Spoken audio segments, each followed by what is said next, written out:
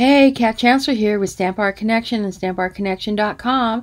I'm back with Waves of Inspiration, and I want to show you another inking technique I've used to use this stamp set. I think it's really a cool collection, and I'm kind of enjoying coming up with some different stamping techniques. So for this stamping technique, I'm using Misty Moonlight as a base card, and I'm going to use basic white, and you will see me using shimmery white. I'm using Balmy Blue, Misty Moonlight, and Night of Navy for my inks. You will also need your Stamparatus and, of course, the stamp set Waves of Inspiration for this card. Now, to begin with, I'm going to let you know that I made a couple of stamping mistakes, got some ink where I didn't want it, so I want you to kind of stay with me because I'm going to show you how I kind of fixed it. But anyway, just grab your basic white cardstock, cut at 5 1/2 and 5 1/4. Position your cling mount stamp, and use those great magnets, and those are available in the annual catalog. And I'm using the lighter of the colors, which is the Balmy Blue, and I'm just kind of lightly tapping it. I'm not going all over the stamp because what I'm trying to create here is I want to create kind of like a dark and light kind of tonal color for our wave using these two different colors, the Misty Moonlight and the Balmy Blue. So now I'm applying the Balmy Blue, and I'm kind of just hitting the corner of my ink pad across the stamp, and then I went back and used a little bit of Balmy Blue.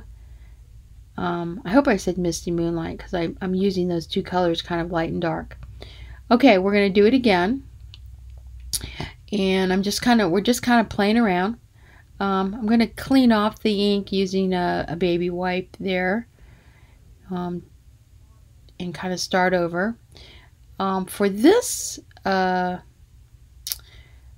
just kind of tapping again, just lightly tapping, but I only hit one side of the stamp. So I'm going to go back, and I'm going to kind of try to hit the other side, and then I'm using now the darker color, and I'm trying to hit the darker color kind of around the bottom of the wave and around the outside and top of the wave, so I can kind of get that tonal color. And you can kind of see it worked really well at the bottom of that. Again, I'm going back. And that's what's great about the Stamparatus, is that you can apply color and you can go back and you can see how it looks and reapply it. Like right there, I missed a couple of spots, and I'm going to go back and fill in. I think I'm using Balmy Blue with a lighter color, and just kind of fill in on those little areas, and there you go. You kind of have a nice tonal effect. You see the lighter Balmy Blue in the center of the wave, and then the darker Misty Moonlight on the outside of the wave. So I think that turned out well. So there's our two images using that technique. Now I'm going to kind of shift over. I'm going to grab another piece of basic white cardstock, and we're going to do something a little bit different. And what I'm going to do here is I'm pulling out so you can kind of see the difference and kind of that tonal effect I'm trying to get, which I'm really happy with. But now I'm going to pull in another piece of cardstock, and I'm using basic white here. I'm lining it up on my grid, my nice heavy magnets, and I'm going to grab an Aqua Painter, and we're going to grab the ink, and I'm going to use the Aqua Painter, and we're going to apply the ink with an Aqua Painter to see what kind of effect we get with this technique. And I was really pleased with it. So I'm just kind of grabbing just some ink color straight from the pad and just kind of putting it, and this is the Balmy Blue, which is our lighter color, and kind of again putting it on the inside of my wave. And Being a little liberal here, just making sure I get plenty of color, and just kind of letting it kind of move around the surface. And when I put it on this paper, oh, look at that. I'm really happy with that effect. Really kind of gives it a nice oceany look. So now we're going to add some of the Misty Moonlight, which is the darker of the two blues. And again, I'm using my Aqua Painter, and I use the same Aqua Painter because all you have to do is just kind of, rub it off with a piece of paper towel, and you can very easily clean the brush. I'm adding the darker around the outside of my stamp because I kind of want to frame my wave a little bit. And there you can see that looks pretty good. And I'm trying to kind of avoid where I put the balmy blue, and that's really the key, is to apply the color but kind of avoid. Now I'm not sure this really was very effective, but I think I would have just stuck with the coloring with the Aqua Painter. I'm just trying to kind of go back in there and see if I could blend any. So that's certainly something you can do, but I wasn't really. It kind of really didn't give me the effect I wanted. So now I'm going to pull in a piece of shimmery white cardstock, and it's the same dimension, 5.5 by 4.25, because we're going to cut this down. And I'm going to do the same thing. We're going to wipe it off, and then we're going to apply.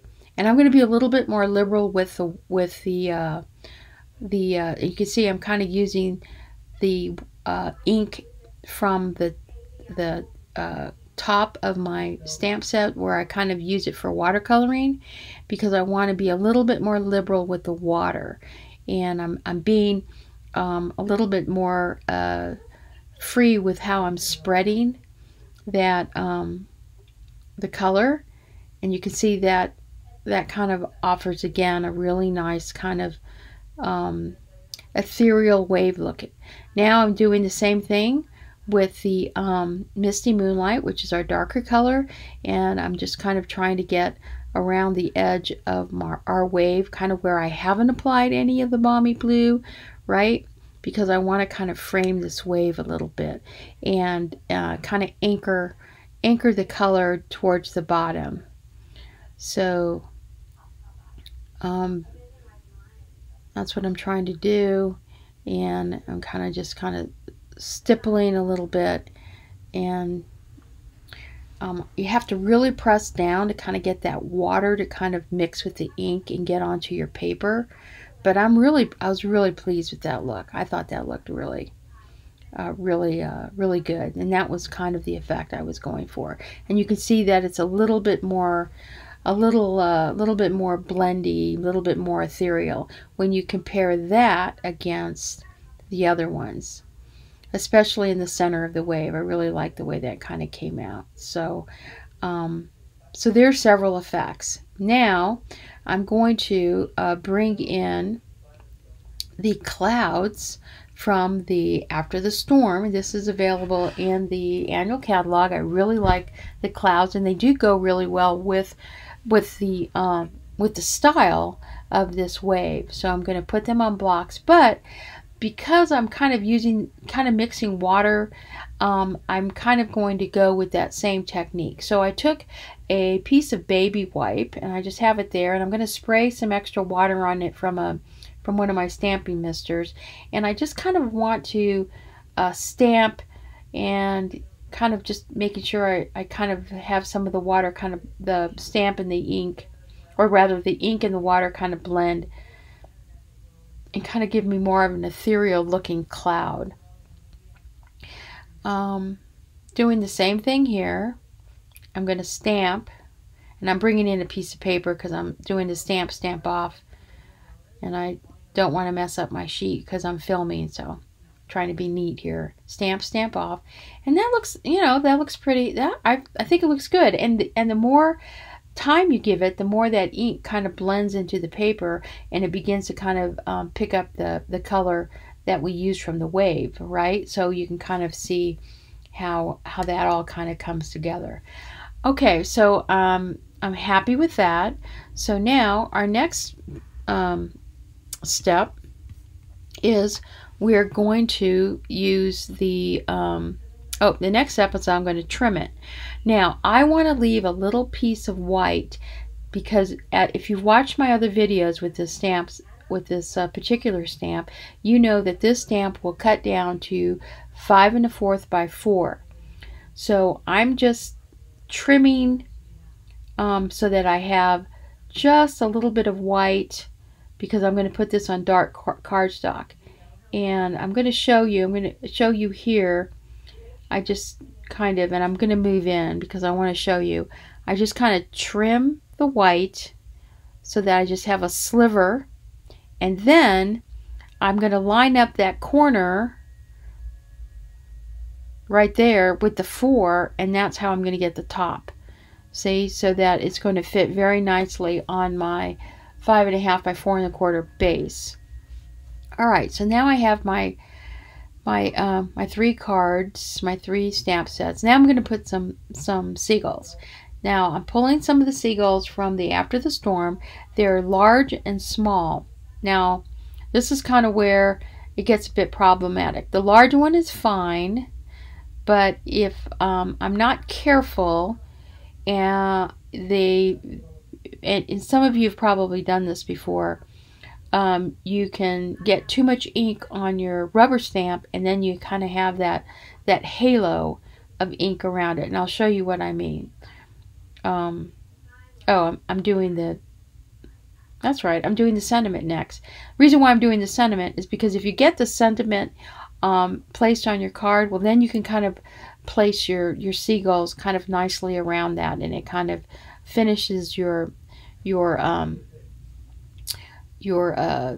image. Okay, so I'm kind of stamping off because my Night of Navy is very, very wet. Okay, so I'm just kind of stamped because I don't want a whole lot of a heavy ink stamp. Okay, so these are going rather well. All right, and this is the larger of the 2 stamps. Now I'm putting on the smaller stamp, and this one picks up a lot of ink, and I'm trying to get it off. And then in trying to be careful, well, for one thing, I only stamped half the bird, right, half the seagull, and then you can see that little ink halo that's kind of there. So now I'm trying to recover, and nope, it's not working. You can see I did another ink halo. I'm trying to clean off the excess ink so that I don't do it again. This one I did only part of it. Okay, that one was good, and that one was good. Okay, so it's kind of tricky up there, you know. There, that one was kind of partially done. So the way I'm going to fix the partially ones is very simple. I'm just going to grab a really fine tip pen. This happens to be in black, and I'm just going to kind of trace over there and just kind of finish that the bird image. But then now I've got those ink halos over my my seagulls. Now, I don't recommend what I just did here. Don't scratch the surface of your paper. It basically opens up the fibers, and you're really not going to get anything accomplished.